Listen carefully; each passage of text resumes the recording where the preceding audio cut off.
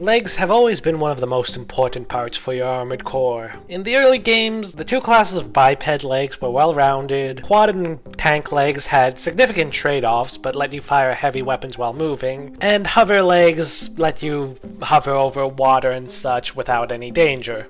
However, as the series progressed, the differences between leg classes felt less and less significant. But in a recent interview with IGN, producer Yasunori Ogura mentioned wanting to have the leg classes be distinct. With that in mind, we can take another look at some parts of the trailer.